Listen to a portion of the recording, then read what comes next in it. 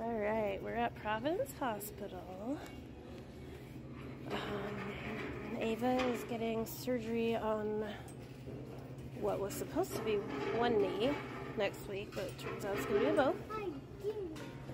Okay, good job.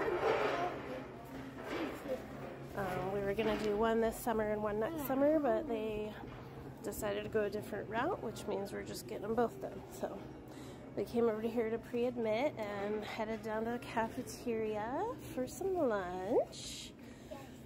Then we're gonna meet up with a lady about a cat wheel and then head back to Palmer.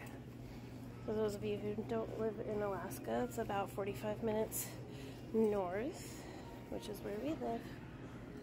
Hi.